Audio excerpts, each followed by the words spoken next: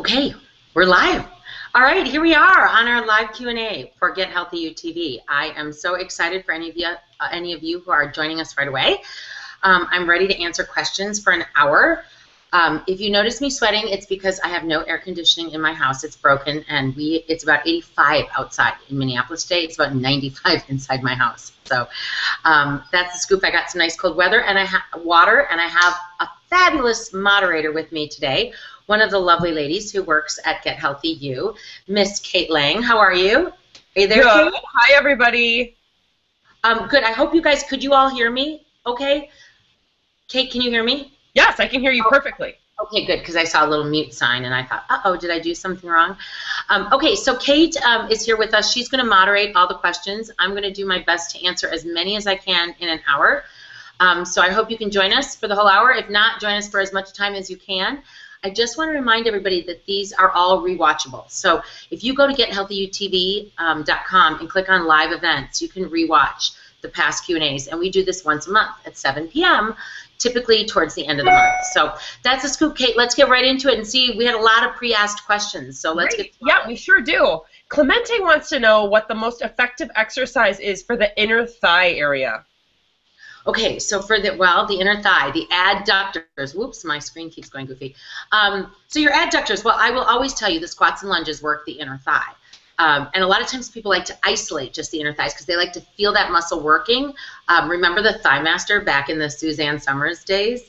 But the reality is squats and lunges engage the adductor. So, you know, Get Healthy UTV, we got lots of workouts that use squats and lunges. We also have that new bar sculpt workout by the lovely Lindsay Baumgren, and she is one of our new instructors. She is the cutest stinking thing ever. I'm going to get her on one of these live events with me. But she does a lot of leg lifts and a lot of movements that are quick pulsing movements, and that will really get the adductors also. So it's kind of a total body thing. You can isolate the adductors by moving the knees, you know, in and out, but I would suggest lots of squats and lunges. Sounds good. All right, Annie's asking you some career advice. She's looking to change industries and wondering how to become a fitness professional and follow her passion. Well, Annie, that depends on whether you have any background in fitness. I assume if that's your passion, you must be an avid worker-outer, if that's even a word in the English language. Or you've probably experimented with some personal training, maybe personal trained some friends and are looking to get certified. That would be the first thing I would do. Before you would even change careers, I would look into getting certified. Go through some of those courses, make sure it's something that you love. The American Council on Exercise has an amazing personal trainer and group fitness certification program. It's changed so much in the years. It's unbelievable. It's now all interactive. You can do classes online. You can interact with groups online and talk. I think you would learn a lot about the business side of it by taking those courses, and that might give you a good idea of, like, do I really want to pursue this? Because you kind of have to get in to some sort of a gym atmosphere or something to begin and then build your clientele. But check out the American Council on Exercise, acefitness.com, or just Google them. I think that would be a good way to do it. Those are good ideas. Deb's asking, can you give us some suggestions on exercises to fight postmenopausal, age 57 and plus, belly fat? Hello, postmenopausal. I am giggling because I told one of my lunch and learns, by the way, you guys, I come live for about 15-20 minutes every Monday at noon Central over on Facebook. And I told one of my lunch and learns that I would go to the doctor and get my hormones tested because I'm pretty sure that I personally am through menopause myself. I'm 50, but it seems kind of early. At least I thought it was early. But I went to the doctor and she said, "Oh yeah, honey, you're done. You're through it." And my hormone levels, my estrogen is low, which is a good thing. I mean, we all want estrogen because it makes us feel more vital, but estrogen dominance is really a big problem for belly fat. So that being said, if you are feeling like you're menopausal weight gain and belly fat, a couple of things come into play. And by the way, go to GetHealthyU.com. That's the free side of the website. GetHealthyU.com is free. GetHealthyUTV is where all of the videos are housed for your membership. But we have a great blog called The 4 Hormones that you need to watch as you get past menopause to reduce belly fat. So estrogen is one of them. Estrogen dominance can cause belly fat. And you might want to get that tested typically postmenopausal, you're low in estrogen, but I don't know if you're taking a replacement hormone. I am not. But you don't want too much estrogen in the bloodstream. Second thing I'm thinking is, first of all, cortisol, so the stress hormone. And we think as we get later in life that we have less stress. That's not always necessarily true. And if you have a lot of cortisol in your system, think of that as the fat storing hormone. So you want to reduce stress, you want to reduce cortisol, you want to reduce insulin problems too, like too much, your blood sugar being too high. And your blood sugar can get high from constantly snacking on white processed flour snacks, even though they're low in calories. Anything that has a lot of added sugars can even be a problem too. So if your insulin is high, that's also a fat storing hormone. Or if you just constantly give your body sugar rushes. So estrogen, insulin, and cortisol, you want to reduce those 3 hormones because hormones do have a lot to do with it. Then the other thing is, as we age, we tend to become a little bit more sedentary in our menopausal years. Even though we're getting that workout in 1 hour a day, we're still, like, here I am sitting in a chair. I'm not chasing kids. I'm not as active, perhaps, as I was when I was younger. So we really got to get in those steps. We got to move our bodies a little bit more. Drink a ton of water. Flush your body with water. And here's the other big bit of advice that Dr. Sarah Gottfried, she's a hormone doctor. She always says, eat a pound of vegetables a day. I'm not kidding. A pound of vegetables a day. All the fiber in the vegetables helps to reduce some of these fat-storing hormones. So, and all the other vitamins. So that's my best advice. I'm going through it right now with you too. So, cheers. I just learned a lot. Okay, that's awesome. Okay, Debbie had written in and asked us, how do you mentally stay in the game of eating right and exercising when you have a lot of weight to lose? She's trying to lose 60+ pounds. Any tips to keep her motivated? Yeah, that is hard. I mean, 60 pounds is hard. I sympathize with you. But at the same time, you know what? You're not too late. It's not too late to do this, but it is going to take time. And as much as I like the show The Biggest Loser, there are things I don't like about it. And one of the things I don't like about it is it makes you feel like this weight loss happened really quick. It did not. First of all, if you really watch that show, it happens over the course of a lot of months. They go home, they come back. Second of all, they're exercising for a crazy amount of time. They're exercising for 8 freaking hours like a day, and then they're cutting their calories so low. They're trying to win money. If you saw the recent article in the New York Times or the Wall Street Journal that was talking about all of those Biggest Loser contestants who are gaining the weight back and they've screwed up their metabolism, so now their metabolism is slower, that's just not the way to lose weight. So I hate to be like, I'm not trying to be Debbie Downer, but it's going to take time, and it's going to take a lot of motivation. And, when you say it's hard to stay in the game, I totally agree with you. What you got to do is you've got to pick yourself back up off the floor the days that you have a miss. Who cares if you have a miss? Everybody has a miss. If you aren't failing, you aren't learning. That's what they always say. There's no such thing, actually, as a failure. It's a learning experience. So you have a bad day, pick yourself back up. Go with baby steps. And here's what I like to tell people who are trying to lose a large amount of weight. Have small, little goals. So it's like a couple pounds a week, and you're kind of charting that, and then have the big goal looming at the end. Because if you're always thinking about those 60 pounds, it gets really hard. And all of the clients that I've seen that have lost 60 to 100 pounds have said the beginning was the hardest. Then the weight started falling off, and it was like, oh, wow, this is working. And then they had that little plateau at the end where it was like, gosh, what am I going to do to get the rest off? That's where you have to change. So remember that whole saying that says insanity is doing the same thing over and over and expecting different results. If you aren't getting results, something's got to change. The exercise, the food, etc. So hang in there. I believe in you. That you have to believe in yourself too. And you're never too late. You're never too late. So yes, you can. Great. We've got tons of questions coming in live right now. This is awesome. Sam's asking, do you drink tea? And if so, what kind? And can you give us any recommendations? Yes, I drink a lot of tea. I'm laughing because I'm sweating my butt off right now. If any of you are just joining us, my air conditioning is broken. It's 85 in Minnesota right now, in Minneapolis, and my house, I swear, I'm not lying when I say it's 90 or 95. I have the windows open. I'm just dripping in sweat. So now I've forgotten the question, Kate.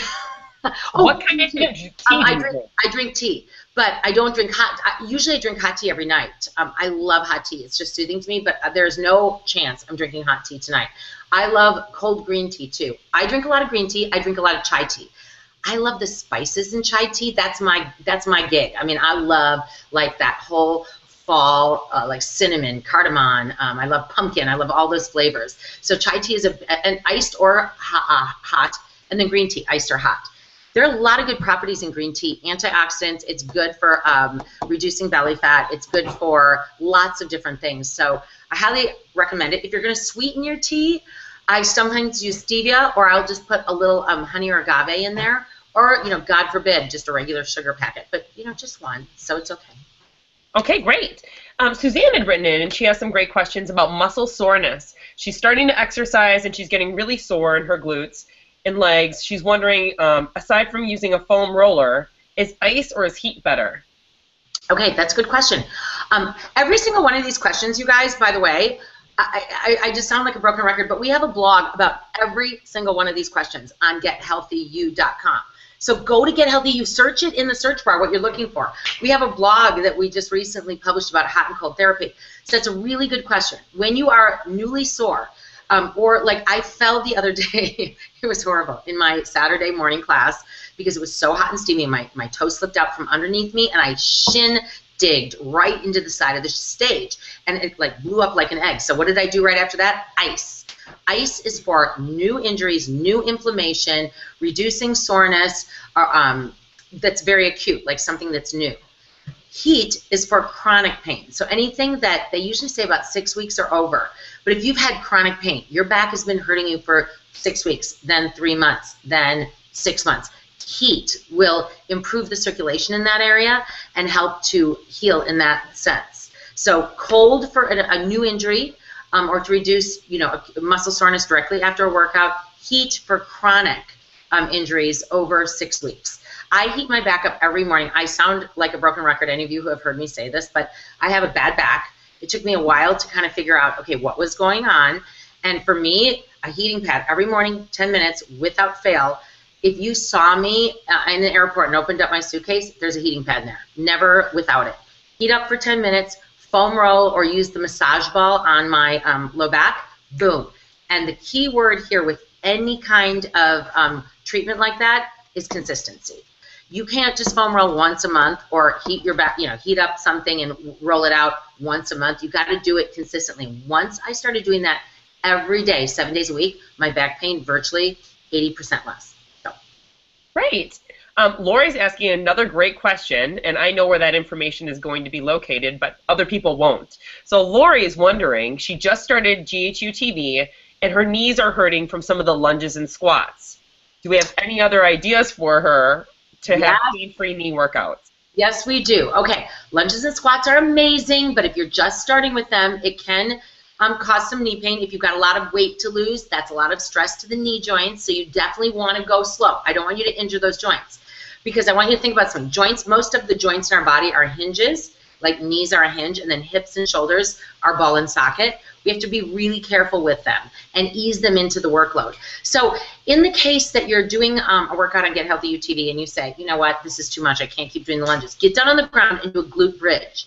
So you lay on the ground, feet are either on a ball or on the ground, and you lift your butt up off the ground. Now you are not putting impact on those kneecaps, but you get the opportunity to squeeze your glutes.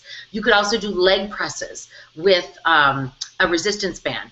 And so anytime you're doing a Get Healthy You TV workout, get creative and improvise. But to Kate's point, on Get Healthy You, we have a couple of blogs that are all about exercise with bad knees. So how to do a lower body workout without putting impact on your knees, a HIIT workout for bad knees, how to avoid knee pain. We have a ton of stuff about knee pain at Get Healthy You. So check out, we have some pictures of all the exercises. And so I want you to check that out. Plus, Get Healthy You TV, have you checked out the walk and tone workout? Because that one is a little bit easier on the knees too. And I really like that one. So. Great. We've got a great question from Lynn. She's wondering what protein powder to buy, soy, whey, and which one is best for weight loss. I wish I could have a computer next to me and just keep flashing these articles up for you guys, because we have an article all about what does soy protein do in your body, what do plant-based proteins like hemp and pea protein or rice protein, what about whey protein. So again, you can do the research using the search bar and Get Healthy You, but I'm going to tell you, whey protein, if you're not a vegetarian, whey protein is by far the most readily used by your muscles. That's why it's so popular for people who work out. So whey protein, of course, is an animal byproduct because it's a dairy product. So, but it's easily absorbed and readily used by your muscles. I like BiPro. Now, if you go to the website, it's called BiProUSA.com. What I love about BiPro is they do have an unflavored. They have vanilla and chocolate, but they have one that's called unflavored, and there's nothing in it. There's no additives, no sugars, no chemicals. It's just flat out whey protein. So if you put it in water, it doesn't taste good. But when you mix it in a mixer, in a blender with fruit and almond milk and all different kinds of things, it's really fabulous. That's what I use. But that being said, I'm a big fan of plant-based protein. I like the Vega 1. I'm not sure if it's Vega or Vega 1 protein powder. If you go to Whole Foods, there's a couple of different brands of pea, rice, and hemp. Hemp is a little funky. You might not like hemp, but pea and rice are good. And then to that point, soy, I'm not a fan of soy. I think we need to be careful with soy. If it's GMO soy, and I know there's stuff all over the news, but I'm not a fan of genetically modified soy, and especially for us ladies and our estrogen. Years ago it was like eat soy, eat soy, eat soy, and then it was like, oh my God, don't eat soy, it's going to cause breast cancer. Now the pendulum is kind of flipped to the middle, and people say soy is not horrible for you. It is a good protein product, but don't overdo it and try to avoid the GMO soy. So that is my protein powder speech. Awesome. Carrie's wondering how often she should change up her workout routine. That's a really good question. Plateaus are about as welcoming as rainy days. You hit a plateau and you go, what is going on with my body? So think about it. It can often be because you keep doing the same workout over and over. Muscle does have memory. So if you keep doing the same thing over and over, it gets easier and easier for your body, and your body goes, hey, I know how to do this. I'm going to use less energy to do this exercise, therefore, hitting a plateau. So typically it depends on what kind of workouts you're doing. People will say cycle every month to 6 weeks. I personally cycle my workouts every day because I'm a group fitness freak. I teach different classes Tuesday, Wednesday, Thursday, Friday, and Saturday. And so they're all a little different. I'll do a HIIT class, I'll do a circuit class, I'll do a spin class, a yoga class, a kickboxing class. So I'm constantly using my muscles in different directions with different amount of weights, as well as using my body weight. And then that just is constantly giving me variety. So variety is, super important. If you are a Get Healthy TV member, go to the calendar area. We have spent a lot of time making those calendars for you guys because being a personal trainer, I know that people like a schedule. So what we've done is we've made a calendar for each program. So if you want to do definitions, there's a 28-day calendar. Or if you're going to do Rock Your Body Boot Camp, there's a 28-day calendar. But then we've also made what we call combination calendars, where just for those of you who say, I need some variety, we combine different programs. So Firm and Burn, for instance, that calendar combines Rock Your Body Boot Camp, Power 20, and definitions. If you look at the Total Body Transformation, that one is HIIT, Power 20, and definition. So there's a bunch of combined calendars. And we do have a beginner's calendar that's a combo of like 3 different programs to give you variety. So hopefully that helps. Great. We have a really interesting one here from Sherry that I want to ask. Do you have any recommendations on the best ways to shed water weight? Drink water. Drink water, exercise. The best detox program you could ever be on is sweat. Save your money and skip all these detox potions and crazy things that people are doing. Stop starving yourself because that screws up your metabolism. And sweat, sweat, sweat.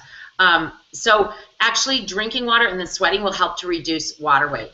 Also laying off the salt, but it depends on what kind of food you're eating. Processed food is filled with salt, but if you're eating real fresh food, salt should not be your problem.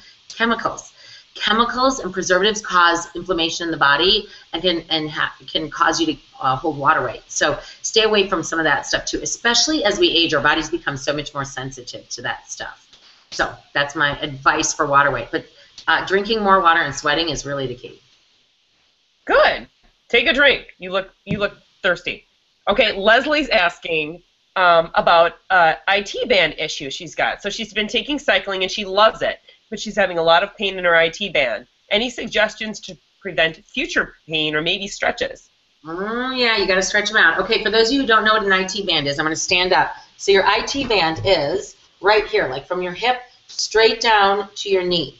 All the way, it goes all the way down actually. And it gets really tight from a lot of movement that bends your knees. So cycling, running, biking, lunging, squatting, pretty much everything tightens up that IT band, but especially running, walking, and cycling. So foam roll, foam roll, foam roll. Foam roller, you guys, if you don't have a foam roller, I'm suggesting that you invest in one. It is the greatest tool ever because what it does, it's myofascial release. So your fascia is underneath your skin, and think of it like webbing. All right, and so when you are get tight, that webbing starts to kind of like harden and get tight and get stuck together, and it reduces your range of motion, creates pain. So if you can release that muscle, and wouldn't it all be nice if we had a personal masseuse that came to our house every day for an hour? Well, reality is I don't think anybody has that. Well, maybe Kim Kardashian, but who cares about her? So you know, when you roll over that IT band, and it can be very painful, but roll back and forth carefully about 10 times, so that's going to soften up the fascia.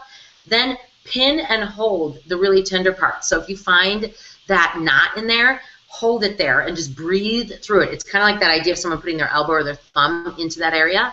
And then you can even cross-friction fiber it. That would be my #1 choice for IT bands. Roll, roll, roll. Then you can do some other like side stretch exercises where you stand up and you reach over and you push your heel down to the ground so you feel it coming down through the IT band. And like doing some sort of like a runner's lunge will help. But really the foam rolling is a big key for IT band. Great. I've got another stretching question for you. Coming from Michelle. She sits at a desk all day long, and she said she's super tight in front of her shoulders from sitting at a computer all day. Any quick stretches you could recommend for that? Yes, but I have to show you guys my puppy. She just walked over here. This is Roxy. Look at Roxy. She's just 9 weeks old. She's being such a good puppy while we're on air. I was so worried she would be a whiny, but she's being a really good puppy. Look into the camera, Roxy. She sees a fly on the wall. Oh my gosh. Okay, there you go, girly. Okay, stretching the shoulders. So the shoulders are tight from sitting all day. And you know what? Also from just having your hands on a computer and doing this. So look, if you look right here, a lot of times I even find myself during the day doing this, engaging my traps right here. And all of a sudden it's like, oh my gosh, just release those shoulders while you're typing. So first of all, shoulder rolls throughout the day. Just roll those shoulders. Second of all, take your hands behind you onto that chair and just open up through your front body. That feels really nice. You can even do these where you slide your shoulder blades down your back, up and down. A nice shoulder stretch across the body right here. Oh, this feels really good right now. I need this. So you pull up each shoulder across and hold. When you stretch, by the way, everybody, when you stretch, hold your stretches for approximately 20 to 40 seconds. That's kind of what you want to do to get the benefit. I find that I see people, and myself, I mean, I'm guilty of this too, doing this, stretch. Okay, I just stretched my shoulders, and that pretty much does nothing. So make sure you're holding the stretches long enough. But throughout the day, just get those shoulder rolls going and try to depress your shoulders away from your ears. Oh, another favorite is a yoga pose where you push your hand down and then you take your ear to shoulder and you feel that stretch through your neck right there. So that's another good one. Awesome. We've got another question coming in from Kara. She's asking about approaching the age of 40 and her metabolism. Basically, what does she do to rev up that metabolism? So you cut out a little bit. Say that again. She just turned 40. Okay, sure. Sure. Kara just turned 40. Okay. And her metabolism has pretty much stopped. Oh, okay. What can you do to rev that up? Well, now, how do you know your metabolism is stopped? But, sometimes people do feel that, especially milestone birthdays. It's kind of a mental thing, too. But it does happen because as we age, if you are not actively replacing the muscle on your body. So let me go back. After the age of about 35 or 40, if you are not actively working your muscles, you lose about half a pound to a pound of muscle a year. The key is if you are not actively replacing it. So if you are doing no muscle work, you're slowly but surely deteriorating your muscle, and then your metabolism goes down because muscle eats more calories per day at a resting heart rate than body fat. Muscle is a more metabolic tissue in your body, and it needs more calories to stay alive, basically. So if you are losing muscle, one of the best things you can do as we're aging is start strength training. And like I said, you're never too late. So if you're 40 and you're going, wow, my metabolism's going down, pick up those weights, join Get Healthy UTV, work out, and get those muscles moving at least 3 days a week. And I'm pretty sure you would see a difference even in, 2 to 4 weeks, no question. Great. Susan's asking, be consuming a day. She's quite active. She's walking 4 to 5 days a week and doing GHU TV workouts. So how does she know how many calories she should be consuming a day? Well, I mean, everybody's different. Your own internal genetic metabolism is something that's hard to know without getting it tested. But you can kind of guess, all these little devices, your Fitbit, your Apple Watch, your whatever you might have, an Upband, or some of the different devices, do a fairly good job of estimating your daily activities and your metabolic activities. They kind of have an algorithm for that. So I can't really tell you because it's based on your weight and how tall you are and your genetics. But for most women, I can safely say somewhere, if you're trying to lose weight, somewhere between 1,600, 1,800 calories. I really feel like 1,200 calorie diets are really too low if you are active, all the time, because I exercise a lot. If I only ate 1,200 calories, I'd be so flippin' hungry, I wouldn't be able to stand it. And what I tell people a lot of the time, too, is it's not just how many calories, it's the type of calories. If you eat 1,600, 1,800, even 2,000, I mean, I'm sure I eat 2,000 calories a day of junk, all the chemicals and the way it reacts in your body is quite different than if you're eating healthy fats, avocados, nuts, seeds, coconut oil, if you're eating healthy proteins, if you're eating tons of veggies. Those kinds of things are going to react differently in your body. So the type of calorie matters as much as the amount of calories. But that being said, usually for women trying to lose weight, 1,600 to 1,800 calories is going to do it with good exercise.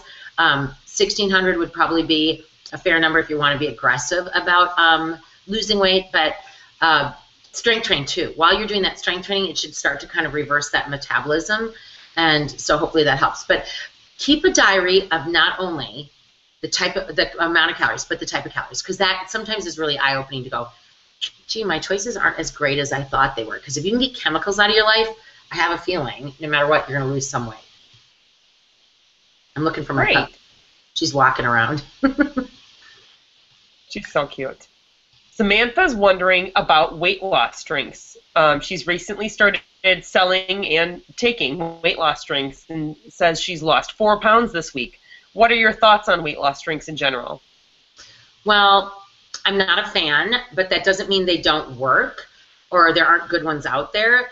I'm not a fan for a couple of reasons. First of all, I'm too hungry to drink all my calories. I like to eat. I like to chew, and I think that that's a pretty human, instinctive thing that we like to chew, so it would be hard for me to drink all my calories. Second of all, they're usually, and I don't know which one you're taking, but they're usually filled with chemicals, food coloring, hidden weird stuff that causes bloating, that causes stomach issues, so I'm not a fan of that, and I'd rather eat real food, quite frankly. But the other reason I'm not a huge fan is they're typically in some sort of a multi-level marketing scheme. And if I could just tell you, and Kate, you know, because Kate helps monitor the website, we get emails literally daily from people who want me to sell their product for them because they care more about selling the product than they do about how quality the product is. And so that kind of marketing just is, I'm not a huge fan of that. That's kind of my problem. So that being said, losing 4 pounds in the first week, if you have just been drinking a lot of water and exercising, it might not just be the weight loss drink. It could just be that you're kind of ridding your body of some toxins and reducing some inflammation. So, keep going, see what you think. But my best advice, go look at that ingredient label really carefully and look up all of the ingredients and make sure they're what you want in your body. That's great advice. Lil's asking about workouts. And will you lose more weight if you work out at night versus morning? Does it matter when you work out if you're trying to lose weight? That's a great question. This is what I always tell people. A calorie burned at 6 a.m. is the same calorie burned at 6 p.m. Okay, calories are calories. It doesn't matter when you burn it. As a matter of fact, you burn a lot of calories sleeping. So sleep, sleep, sleep. Once I figured out how many calories I was burning sleeping by using a Fitbit, I was like, are you kidding me? I'm going to start sleeping like 2 extra hours a night. It's worth it. But that being said, okay, wait, repeat the question. I want to make sure I answer it. If you work out in the morning, will you lose as much weight as I wanted to hit that. Thanks, Kate. I wanted to make sure it was about weight loss.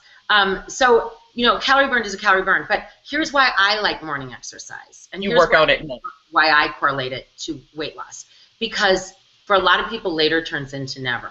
So I work with a lot of people who tell me, okay, as soon as the kids go down for a nap, I'm going to do this. Or as soon as my husband gets home, I'm going to go work out.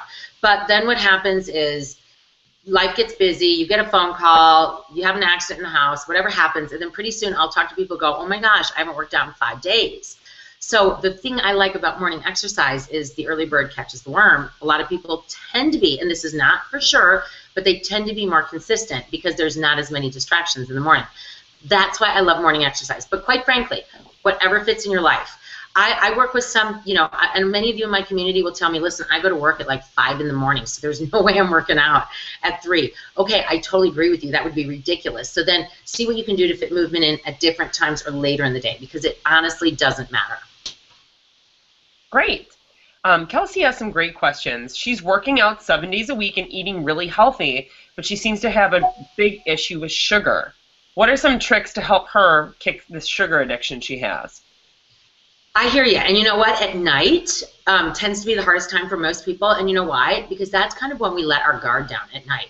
Like after a long day of constantly beating battles all day long, whether it's been at work or fighting traffic or dealing with your kids or whatever it might be, your coworkers, you get home and you kind of like take a deep sigh and you let your barriers down and you're a tad more vulnerable.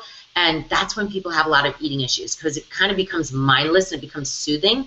And sugar is soothing. Sugar is addicting. And I am a huge sugar lover. Believe me, if sugar was not addicting and it didn't cause weight gain, I'd be bathing in sugar. I love it. So you really have to take a hard look at what you could use to replace it. Now, I know this doesn't sound as exciting, but fruit, especially as we're entering the summer season, is like simply amazing. Pineapple is like candy to me.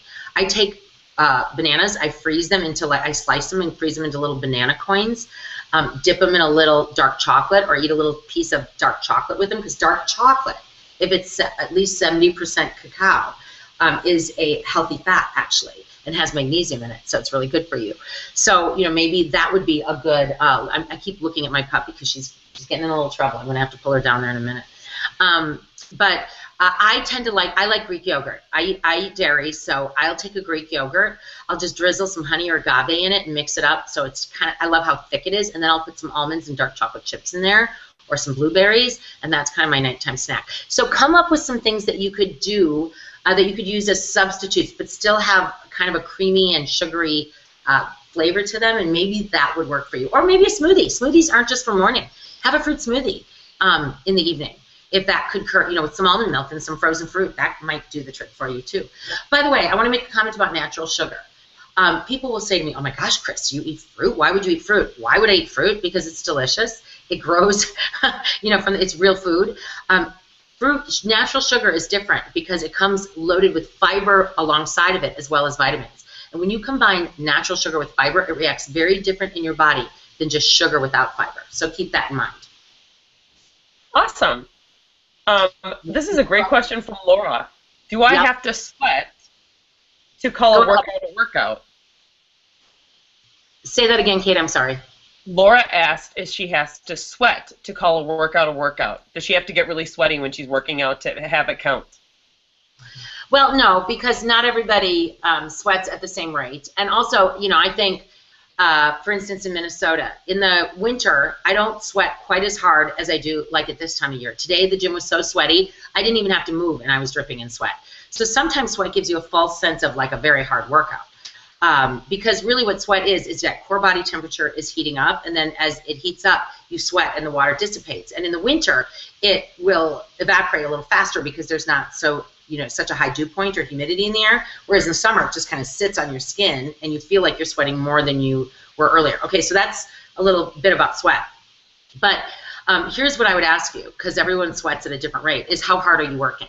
That's what matters more. You want to get to that intensity level where you're breathing through your mouth and you feel, I like to use the words comfortably hard, where you're pushing yourself and it's a little uncomfortable, but you're willing to handle it. So I call it comfortably hard. Then, that's what I would be more concerned about, was your intensity rather than the amount of sweat on your skin.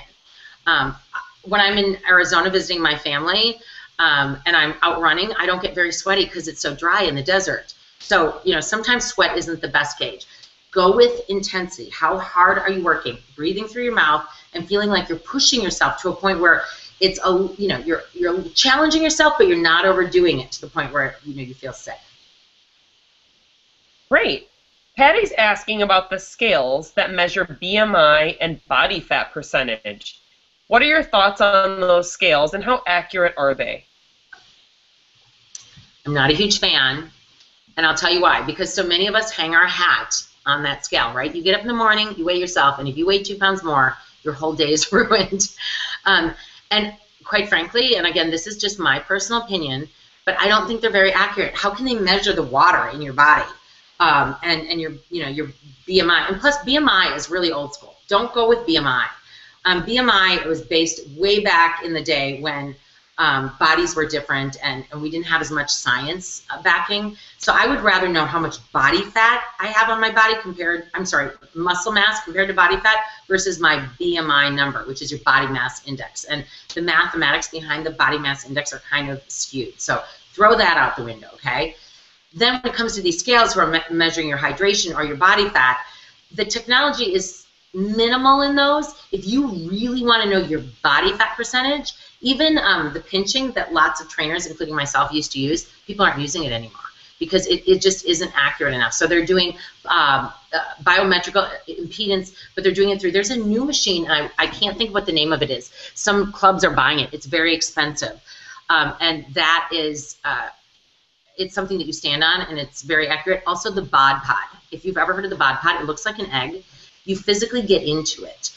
We have one down at the Abbott Northwestern Hospital in Minnesota. I have been in a bod pod 2 times or 3 times, and it's very accurate for measuring your body fat. So that's a good way to know. But don't, if you're going to use one of those scales, just give yourself some leeway of a couple percentage points because they actually can vary that much.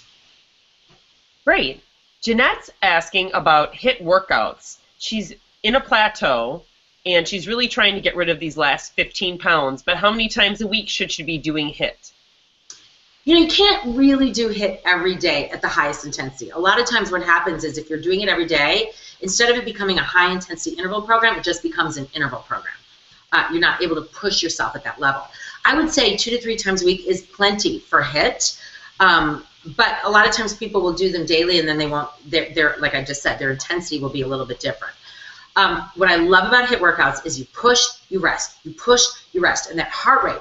So your lung capacity is getting pushed bigger and bigger, and slowly but surely you have a better VO2 max. You have a better capacity to take in the oxygen and use it, and you feel more comfortable in exercise. And plus you get a good afterburn from HIIT. So I love HIIT, but it's intense. Try 2 to 3 times a week. Interseed it with like some circuits and some other different things as well. Variety is really helpful when it comes to weight loss. Really, add some variety. Do some heavy weight days and some lighter weight days. That's what I would suggest. Great. Lissa's asking about kind of finding a balance between sleep and working out. She's trying to work out every morning at 5:30 in the morning, but she can't sleep at night. She's currently taking Lunesta. Do you have any ideas for her on how she can get a really good night's sleep and how many hours of sleep she needs to make her weight loss plan successful?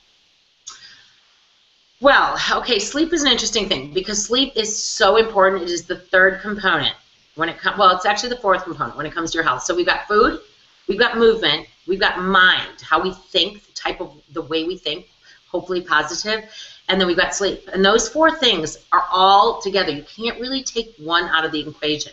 I know as we get older, it's harder to sleep. I've been having some sleep issues myself. At 50, I've always been put my head down, go to sleep, and a rocket could go off, and I would never wake up. And now I'm awake, and I find myself sleeping really lightly, and that is really hard as we age. I've tried melatonin. I tried it once or twice. It did nothing for me. So maybe some of you out there have tried melatonin. I don't know about Lunesta. I'm pretty sure that's prescription. So you kind of have to be careful with that. Here's the deal. Working out that early in the morning is fantastic. You might need a rest, though, every so often. If there's a day where you go, I am so tired, or let's say you get started on your workout and you feel like it's kind of a mediocre workout, that's your body saying, you know what, tomorrow should be a sleep day. And I'm here to tell you that that sleep is just as important as the workout. So I don't get up at every morning and work out at 5:30. That would be very hard to do. I work out a couple mornings a week at 5:30, and then I work out a couple mornings a week at like 8 or 9. So you can kind of vary it and just see. And then, I mean, you know, with your work schedule or your kids, maybe you would just skip a day and then work out in the evening. But listen to your body, and if the telltale sign is if the next day your workout is just kind of mediocre and you can't seem to really get your groove on, it might be time for a little more sleep. Try like really making your environment very calm, and try really deep breathing, maybe even meditation right before bed, because sometimes that helps people get into a deeper REM sleep. Great. All right. We've got Rhonda, and she's asking about engaging your core. What does that mean, and how will that help her with exercise in her daily life? Well, your core is the essence of everything. It's kind of the trunk of life, right? Your arms and your legs come off that core. And the core is three-dimensional. It's the front and the back of your body. So let's talk about that. When you engage your core, so that word engage or connect or contract, it's all about pulling in those muscles. So I want to teach you a little something about abs. You guys, I am so sweaty. Like my legs are dripping in sweat. Thank goodness I put on shorts. Okay, so you have the vertical muscle right here. This is called your rectus abdominis. This is your crunching muscle right here. And you know, that's that six-pack up here. But most people, women, as they're aging, don't necessarily point up here. They point down here. So this right here that goes around your body is what we call our transverse abdominis. And this right here is like a belt. So I want you to think about cinching that belt like a notch, or putting on a girdle, or I guess nowadays we call them Spanx, and kind of sucking it in. That belt not only holds your belly in a little flatter, but it keeps your organs in, and it also protects your low back because it wraps all the way around your body. And then you have your oblique muscles, which are your twisting muscles. If you think about your daily life, you use your obliques so much. I don't know what the percentage is, but you use your obliques more than you probably think you ever do, because we involve a lot of movement in our transverse plane, moving around. And then on your back side, you've got back extensors that all connect in there. So contracting that core and making that core strong helps you with balance, helps, you know, kind of keep your body, well, looking good if that's one of your goals, but also keeps your organs in place. It keeps everything intact, and then it protects your back. So when you're exercising, and you might hear me on one of the videos at GHUTV saying, you know, pull your abs in, contract your abs, connect your core. It's kind of that mind-body connection where you pull in. I like to say, think about zipping a pair of jeans that just came out of the dryer and they're a little tight. You go, you know, you kind of just pull in. So you inhale and you pull in just slightly, exhale, really pull it in. So that core muscles are absolutely imperative as we age, because as we age, our back, after all the wear and tear we've given it over the years, will start to take a toll. And if you can keep those ab muscles tight, it will protect the low back. Hopefully that helps you a little bit. Great. Larissa loves your workouts, and she has some questions, though. She's post-baby and having some back spasm issues. She has 40 pounds to lose. So how can she start working out with these back spasm issues while they heal? That could be, you know, that could really be a problem postpartum. First of all, your body has just given birth to a baby, so congratulations. Second of all, you know, all the hormones in your body. You have that relaxin hormone when you're pregnant, and it kind of loosens everything up.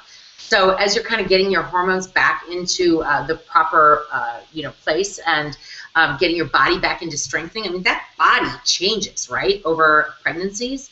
And so they might start to spasm because they're trying to protect your back. So a couple of things. Get a really good warm-up in for your workouts. I mean, do your cat-cow, roll up and down. Do some rotation and twisting stuff, and get that back warmed up. Then if it starts to spasm while you're exercising, back off a little bit. You want to take baby steps. You got to let it strengthen a little bit as you move along. So just take little baby steps with it. And then after your workout, do some recovery stuff. Use a foam roller. I love using massage ball. And next Q&A, you guys, I'm going to have my props on the table behind me. I'm going to bring some of these things that I could actually show you live. I have these massage balls. They're a little harder than a tennis ball, a little softer than a lacrosse ball. And I literally lay on the ground, and I just put them in, because right through my low back, I get really tight muscles. And so I'll just lay on that massage ball and try to get those knots out, kind of like the idea of foam rolling you were talking about earlier. But the foam roller is really hard on your back because it's hard to roll over those vertebrae. It's not recommended. And then it's such a big surface, it doesn't get into those little areas. So a little massage ball would help you with that too. And that's what I suggest. Warm up, do some recovery, and then listen to your body. Great. Stephanie's got a great question. Is one 30-minute workout as good as 3 10-minute workouts throughout the day? That's a trick question. Most of it is yes, but it goes all into intensity. You could do 3 10-minute intense exercises and our workouts, and we have a lot of those. On Get Healthy UTV, we have a bunch of 10-minute workouts. We have free ones and ones that are on the membership. On Get Healthy U, we have a bunch of 10-minute membership or workouts, and if you're pushing yourself, you're getting that heart rate up, and you do that 3 times a day, you're going to burn as many calories and get the benefit internally as you would doing it all together. Also, and a lot of people do a 30-minute workout all at once, but their intensity is low. So it kind of goes back to intensity. And so that's what I'm going to say. I'm going to walk and get you guys, every time we do this live Q&A, my computer starts losing its power really fast. And I don't know why. It must know that I'm live. So I'm just grabbing my power cord, but keep asking questions, Kate. Okay, great. What brand of cross-training shoes do you prefer the most for indoor workouts? Ooh, well, I'm kind of a Nike fan. If you've watched Get Healthy UTV videos, I wear a lot of Nike shoes. I love the way they feel. And here's the thing, I have a wide foot. So I think that Nike has a wide toe box. Some people say the opposite, but the trend in shoes, I apologize with all these cords, I have to keep them off the ground from my puppy. The trend in shoes is the knit, that knit feeling instead of a big hard leather shoe.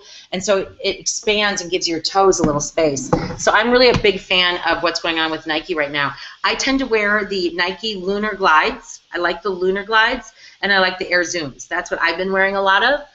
But I guess you have to see, and if you watched a Lunch and Learn a couple weeks ago, and you can always rewatch them on Facebook, I talked about putting inserts in your shoes, because the part of the shoe that the shoe companies spend the least amount of money on is the insert. They're usually just flimsy and icky. I pulled them out, and I just put literally Dr. Scholl's inserts. I buy them at Target, but they have a nice arch support in there, and it really helps your foot as you're doing a lot of squats and lunges and jumping up and down.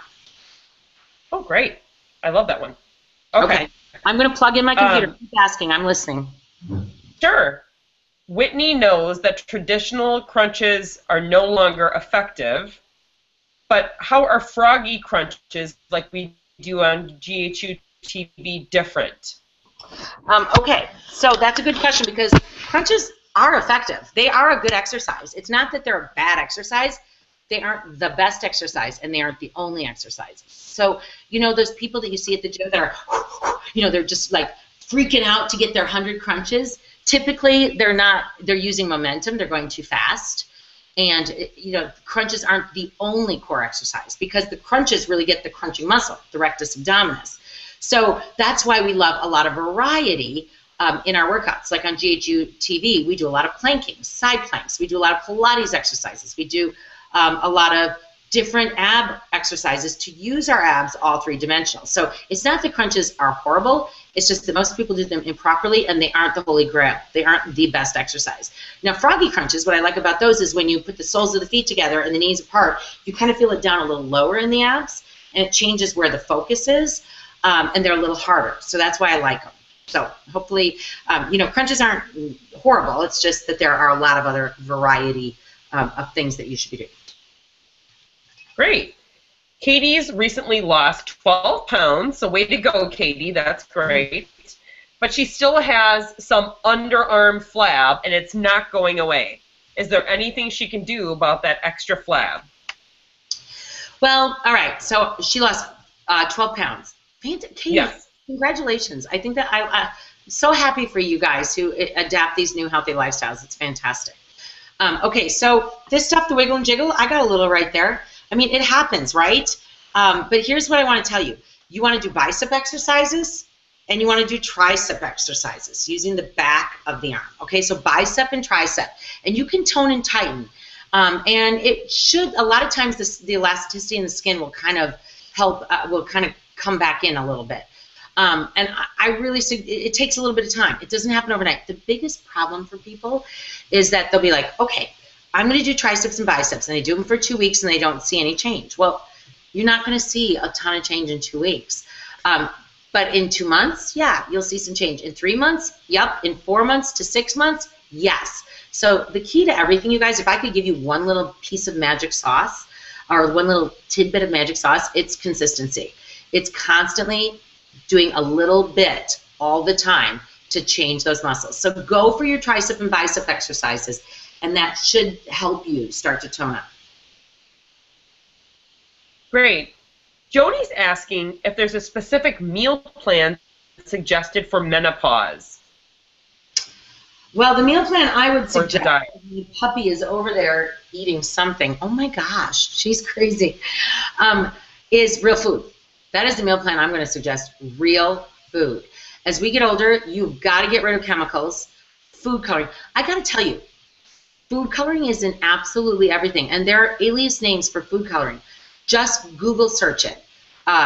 Alias names for chemicals and food coloring. You will not believe. Like, for instance, a lot of times it doesn't say yellow dye. It'll say E310 or something like that. And our eyes just glaze over the E310 because we don't know what it is. But it's yellow dye. And, you know, so you really have to be careful. Chemicals, preservatives, artificial flavors, artificial food coloring, all that stuff just wreaks havoc on our cells, on inflammation, on belly fat. So you really want to avoid those things. And you got to be a label reader. It takes a little bit of time. But if you literally eat fruits and veggies every day, healthy fats, healthy proteins, and that's your diet, you know, people just lose weight and/or they can't believe the way they feel. They feel so different. So try that. Drink lots and lots of water and avoid all those things. And, you know, I am a huge fan of the app Fujicate. If any of you guys use Fujicate on your phone, and I can pull Fujicate up. It's F-O-O-D-U-C-A-T-E. It's a free app. And here's what I suggest you do, and I'm going to pull it up on my phone so you can see it here if I can get my phone to open.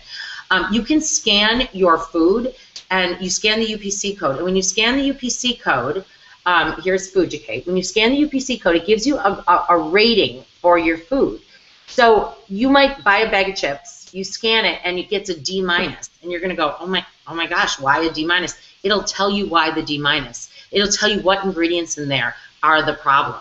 And you'll become a more savvy shopper if you're scanning everything and going, hey, I'm looking for everything that's at least an A or a B. That's going to change the way you eat. But that's really the key to menopause is get rid of all the fake stuff. Great. We have a nice question from Sally. She's on her 5th week of doing the definitions workout with you, and she loves them. She's seeing a huge difference in her body. She's toning up and losing weight, but going with definitions, or should she try something new? Well, if she's toning up and losing weight, I mean, I think that's fantastic. And the one thing I love about the definitions programs for any of, or workouts for any of you guys who are GHU TV members or thinking about becoming one, the reason we did the definitions workouts was because there's no jumping. So a lot of you said, I don't want all these plyometrics, you know, they're hard on my knees and my hips. So definitions is an intense workout program, but it has no jumping. So, but if you're mastering that and you're feeling really good about it, I would definitely add variety. I think if you've mastered definitions, Power 20 is one of my favorites because they're really quick 20-minute workouts. One of my girlfriends told me, she goes, slow burn is my favorite workout. So you might want to check those out. I also love Rock Your Body Bootcamp. That would add a lot of variety for you. So I would dabble in those too and see what you think about just changing up a couple workouts. And it's also important to keep your body always guessing and using in different directions. So I would try that. Great. On kind of along those lines, I guess, Beth is asking approximately how many calories are burned during the HIIT workouts. All right. So again, calories burned is all individual. People ask me that all the time. And you know, I wish I had a magic wand. I don't honestly know exactly how many calories you personally are burning. A lot of it has to do with genetics, your heart rate, how hard you're trying, how much you weigh to begin with. So that's how much body weight, you know, you're moving in space. And that will create, like for instance, when my husband and I do the same workout, he always burns more calories, but he's got more mass to move, so he's going to burn more calories. But here's the kind of the rule of thumb. If you're working hard, if you're getting that heart rate up and you feel like you're at a good intensity, 100 calories per 10 minutes is a fair amount of calories. And I'm always measuring. I usually like to wear my chest strap using my polar heart rate monitor. My Apple Watch, I'd say it's kind of accurate. But 100 calories per 10 minutes. If somebody tells you that you are going to burn 600 calories in 30 minutes, believe me, I would like to know what workout you're doing and how high your heart rate is, because that's near impossible. Unless, of course, you are a pro athlete, or perhaps you are at a certain weight where just to move your body in space, that happens. But it's not as easy as, those machines in the gym make you think. You get on your, I love it when people get on the treadmill and they're on there for 20 minutes. They're like, wow, I just burned 1,000 calories. I'm always like, I don't think you did. So be proud of yourself for the work you do. Try to go with about 100 calories per 10 minutes. And then just remember that there's that afterburn. So because your heart rate is elevated and because your muscles are all ripe, you get some good afterburn calories also about an hour or two after your workout. Great. Sandy loves GHU TV. She can't wait to do more workouts. And she has kind of a fun question. She loves your workout tops. Where do you shop? Well, in videos, let's see. In videos, I wear a lot of, I wear Lululemon or Athleta. That's typically what I wear. Videos are weird, though, because you guys, when you're filming a video, it's just a whole different scenario than your real life, because you don't want to tug on your shirt like you might in a class. And you want to make sure that the microphone pack isn't falling out and all that kind of stuff. So I typically wear Lululemon or Athleta. I've really been into the Athleta Chi Tank. Actually, tanks are very trend right now. I don't know if you've noticed, like at Target, and even Athleta and Lululemon have changed, so they're a little bit looser. They're not so tight-fitting, but they kind of just fit nicely over a sports bra, and that's kind of been my favorite style lately. But yeah, that's typically where I get my tops. Great. All right. Interesting question from Priscilla.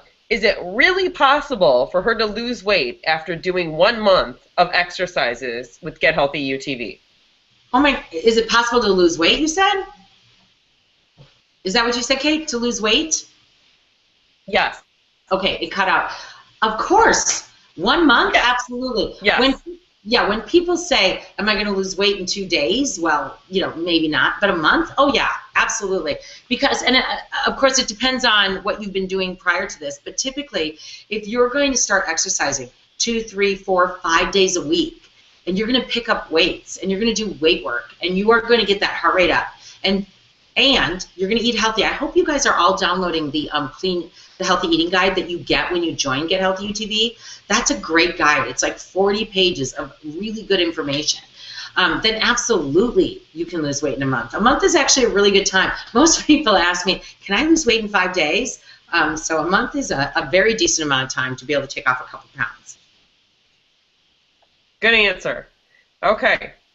We've got Rayanne, and she loves to walk. If she walks holding hand weights, like approximately 5-pound hand weights, will that tone up her arms, or does she need to do actual exercises with those hand weights? She needs to do exercises with the hand weights. Why people walk with weights is for extra added resistance. So some people even wear a weighted vest. There are a lot of really cool weighted vests out there that will just add weight to your body. And then again, what I said earlier is the more mass you have to move in space, the more calories you're going to burn.